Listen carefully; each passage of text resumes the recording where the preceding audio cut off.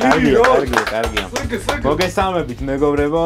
იწყება ასლარიონერის მეორე სეზონი, ქონდა ერთწლიანი პაუზა, ერთწლიანი წყვეტა, დეპრესია, გაჭირვება, უფლობა, უმუშევრობა, ლოგინს მიჯაჭვურობა, მაგრამ კრისტალსპორტმა მომცა საშუალება, რომ ამ სიტუაციიდან ავაძრალიყავი, გამხნევებულიყავი, ძაძების მაგირად, ისე მამაჩემის ნაქონი კოსტუმი, პიჯაკი ჩამეცვა, თავისუფლება მიმეცა, მომეწვია ულამაზესი, უმშვენიერესი, უსექსუალურესი გურამ არუთინაშვილი!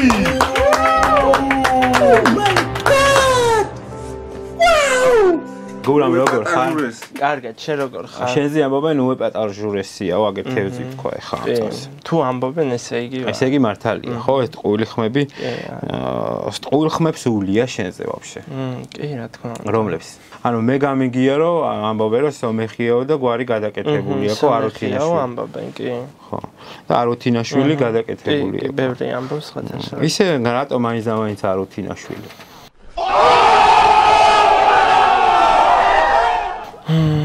რატო და ანუ ჩემი დიდი პაპა ანუ წაიყვანა მამიდამ გასაზრდელად რომლის ქმარიც იყო სომეხი თორე რეალურად ჩვენი ძირძველი გვარი არის ტურიაშვილი ანუ ზედაშეც კი ზედაშეც არის სოფელში ტურიაშვილების საგვარეულო და ანუ ჩემი დიდი ბებია ყვებოდა ხოლმე რომ ანუ რა სიტუაციაც რა ისტორიაც ყოფილა ანუ ჩვენი დნმ-ის ანალიზი არ გაგიკეთებია დნმ-ის ანალიზი რა რო აი რა მართლაც ხარ თუ არა იმ გვარი არ გამიკეთებია ნუ ეხა დნმ-ის ანალიზი მაგას არ ჭირდება იმიტომ რომ ზედაში არის დღესაც არის ის ზედაში ვისაც დააინტერესებს თქვენი ჩათვლით მათ შორის შემიძლია ჩავიყვანო ვანახო და რა ვიცი გესტუმრებით სამუშაო ჯგუფთან ერთად გესტუმრებით შესაბამის პირობებს დაგვახვედრეთ ალბათ რა პრობლემა ვიცი რასაც გულისხმობ შესაბამის პირობებში და არ არის პრობლემა ხო კარგი კახეთში სტუმარს მოყარება უყვართ ზოგადად მაშინ მოდი ნელ-ნელა გადავიდეთ ხო შეკითხვებზე ისტორიაში როგორ ერკვევი რა ვიცი ნორმალურად ხო პირველი შეკითხვა ლარი და 18 როგორი იყო მეფე გიორგი მე-5 A. ბრწყინვალე B. ბზინვარე C. მატოვი D. გატოვი მატოვებს და გატოვებს გამორიცხავ და ალბათ ბრწყინვალე იყო კი ბრწყინვალე იყო ნამდვილად და შეგაქვს ლარი და 18 სკოლაში ესე იგი როგორც ხვდები კარგად სწავლობდი ხო? იცი რა უფრო ქართული მიყვარდა ყველასგან გამორჩეულად მაინც რა. გეყარებოდა საქართველოს შეგიფარა და ძალიან ქართულის მაია გოგოლაშვილი მოვიკითხა მაიამას სწავლა. გამარჯობა მაიამას როგორ ბრძანდებით? როგორ სწავლობდა გურამი დაგვიკომენტარეთ. ქართული გიყვარდა ისტორიაც ყვარები ეხა ბრწყინვალე მატოვი არ იყო ნამდვილად ისე ყველაზე მატოვი მეფე რომელი იყო საქართველოს ისტორიაში აი ეს რთულია იცი ბრწყინვალის ანტიპოდი ანუ მასეთი არ მახსენდება ეხა ვინც მეფეები ყავდა ყველა ბრწყინვალე იყო ან ბზინვარე იყო ან ბდღვიალა იყო ასე რომ ვთქვათ თავის იმიდან გამომდინარე რა ესე ჩათენთინი რატო ხარ? რავი, დაღლილი ვარ ალბათ და მაგით. ჩარტყმული ხო ვარ. არა, კლუბში ვიყავი, პროსტა ღამე გავათე. მაგითო, არა, წუხე. წუხო. არა და პარასკევი დღეს არის, ხო? ესე კი ხუთშაბათიდან იწყება. სხვათა შორის დღესაც მინდა წავიდე. სადაპირებ? ფანები დამესევიან სახელოსნოში. სახელოსნოში. როგორ ცხოვრობთ?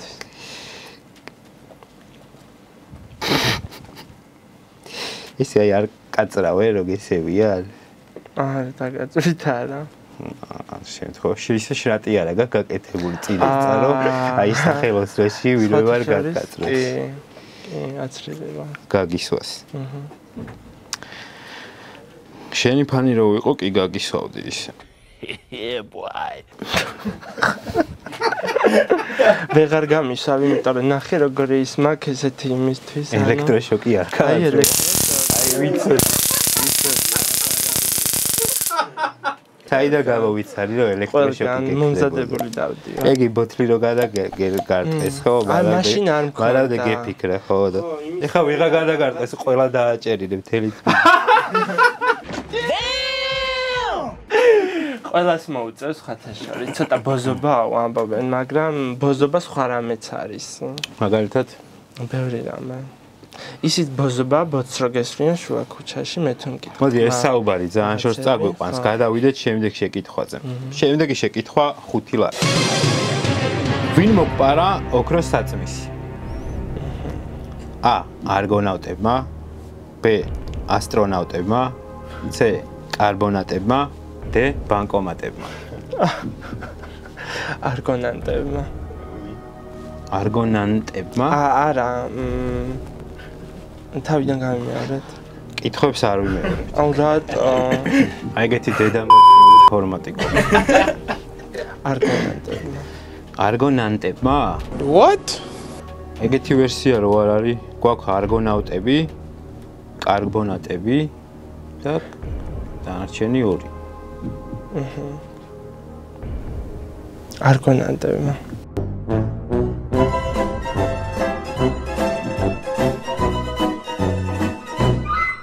არგონავტები გვაქვს და არგონავტები. ო, ეგრე, სწორია. შენ გაქვს 5 ლარი ძლივს, აი, ესე იგი, რაღაცები გაგიცდენია, მე მგონი. მგონი აქედან 10 ლარი წავალ, ხო?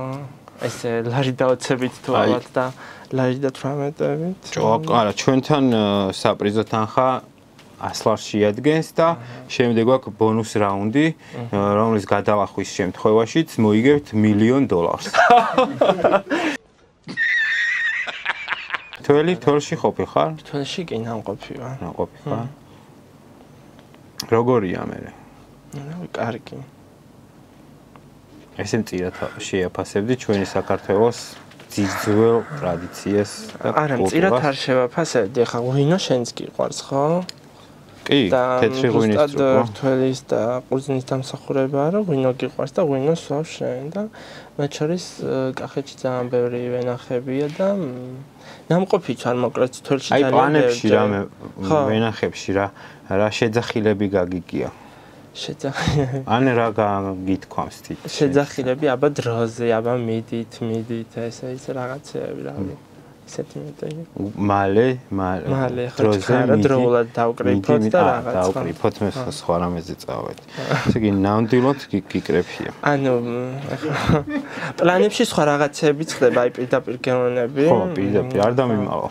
მათ შორის ქალბატონია ფარულავა ეგ ვენახშიც გაშიშდა. ეგ ფილმი არის. ფილმი ხო მე რა მოხდა? ზუსტად ვენახებშია ფილმი გადაღებული, ანუ მაგას ვამბობ, რომ ფილმსაც იღებენ, პლანებში რა ვიცი, მაგალითად სექსიც ხდება, ანუ მე არ მქონია პირადად ვენახებში არ გამომიწია, მაგრამ არა ვიცი, ანუ გამიგია. თუ არ დაძრებოდი და ჩუმჩუმა თუ არ უყურე. გამიგია სხვათა შორის რო ხდება, ჩემი ნაცნობების. საფარი გქონდა მოწყობილი და ისე უყურებდი. არა, რა საფარი მე. კამუფლიაჟი ნაყიდია. ისე ანუ სექსის ყურება მიყვარს. Nice. მაგრამ პლანებში არასდროს არ მიყურია სექსისთვის, მინდა გითხრა. არ გიხურია. მიყურია არა. ყური მიხურს და მაგიტომ მეთქი შენ ხო არ გიყურს ხური. კახელი ხარ ხო შენ და აი ხა გაირკვევა რამდენად ერკვევი კახეთში. მესამე შეკითხვა 13 ლარი. რომელია საგარეჯოს ერთ-ერთი სოფელი? A. სადარბაზო, B. სასადილო, C. კუხნავანა, D. საძინებელი.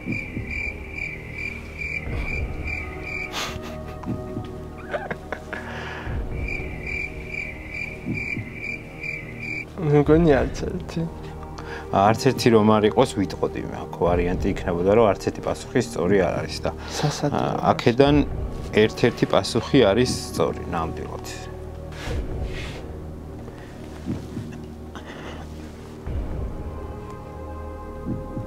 სადარბაზო იყოს. შეგახსენებ, შენ გაქვს 3 დახმარება.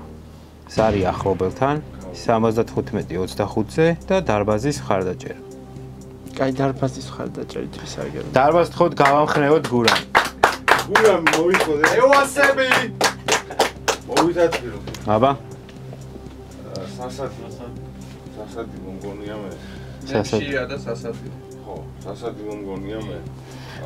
დარბაზის 100% აქვს სასადი.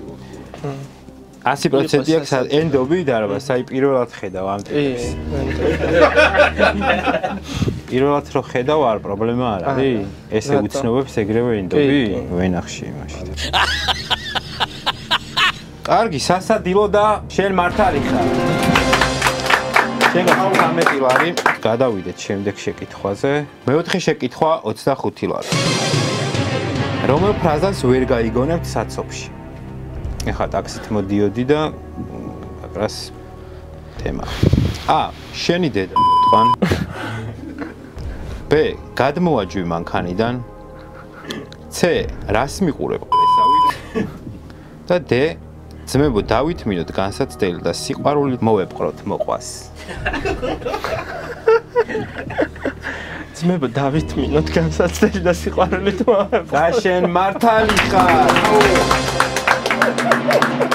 სამწუხაროდ თბილისის საცობებში, რავი, მე მგონი ვერც ერთხელ ვერ გავიგებთ ამ ფრაზას. არც ერთხელ არ გამიგია არასდროს. ესე ნელ-ნელა უკან მიდიხარ შენ მაგრამ ტრიალებ და ხო, ვიცი არ დავკვირვები. ბიჭო, მოიწიე ცოტა. ნუ გარბიხ. იმაში ხო არა ვართ, რა ქვია, ვენახში. აუ, მანამ გავალ ვიღაცას გამოგიძახე, მე მგონი შენ. ისე ხა ელექტროშოკით რო დაისქნა ჩამიკრო სურვილი. შეიძლება ეგეც. დაშოკი. ეგეც შეიძლება. რას ვები ისე ელექტროშოკი 35 ლარიანი ელექტროშოკი. არა 35-იანი არ არის 45-იანი. 45-იანი, მაგ ეგრე გატყუებს ექტივი. ვაგზალზე არის ნაყიდი, ვიცი სადაც კუთხის მაღაზია რო.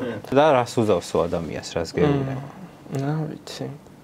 რო გამოცდი ადამიანზე მე რეგეთყვი, აზია რა. მიდი გამოუშვი მაგის დედაც. არა, ეხა შენზე არ მინდა ამის გამოცდა ნახდათ. მიდი დამარტყი. სხვაზე გამოცდი არ მინდა. დამარტყი. არ მინდა. გამშოკე. არ მინდა. ამაკაკა. ბიჭო, ხო უნდა იცოდე, დაგიცავს, არ დაგიცავს. გონია რომ დამიცავს, თუ არ და სხვა ილეთებით ვიცი და შეიძლება გამოვიყენო. აი, გადავიდეთ მაშინ შემდეგ შეკითხვაზე. შემდეგი შეკითხვა 41 ლარი. ვის ფრაზეოლოგიაში შეგხვდება გამოთქმები? ხო არ გიხმარ?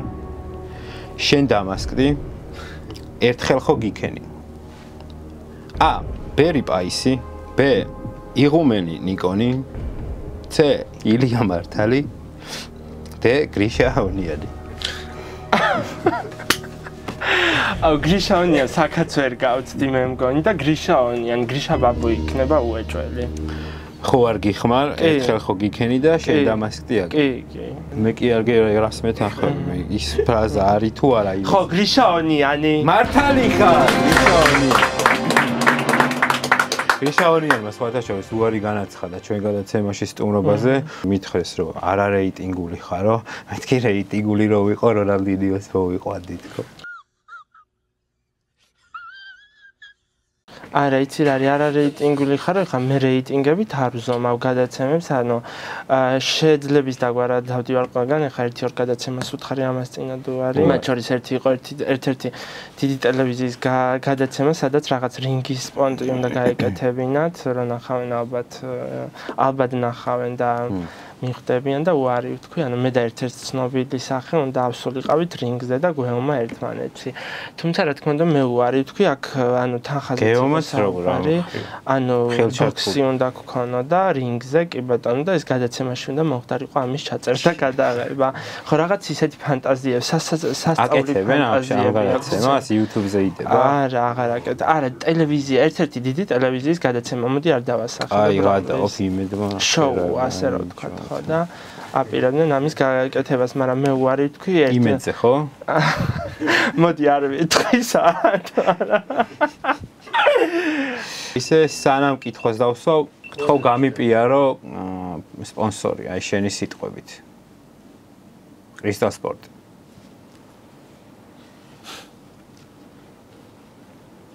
დაიწყე. დუმილით ხარ გავაპიარებდი უფრო. დუმილით ოღონდ ამე მოქმედებით არა. მოდი ელექტროშოკს მივადებ. მიდიება. იმედია ჰაერში არ აიწევა ხო? იმედია.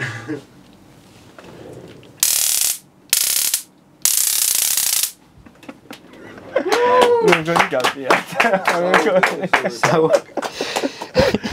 აი, ერთი წამი რა რეკლამა გაკეთდა, პროსტა შეხედეთ. შემდეგი შეკითხვა 69 არის. რა ეწოდება galaktikas, რომელშიც დედამიწა მდებარეობს? A. გნოლის ნაჯდომი. B.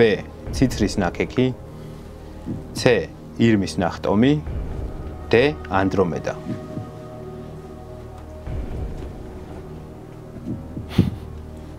ანდრომედა. და შენ წააგე! ვაჰ, მე 100 ლარი არ წაიღოს ბიჭუავა. ირმის ნახტომია სწორი პასუხი და შენ წააგე გურამ. Fuck! ეს იყო ასლარიონერის მეორე სეზონის პირველი ეპიზოდი. ჩვენ ყოველთვის დაგემშვიდობებით დამთავრებისთანავე.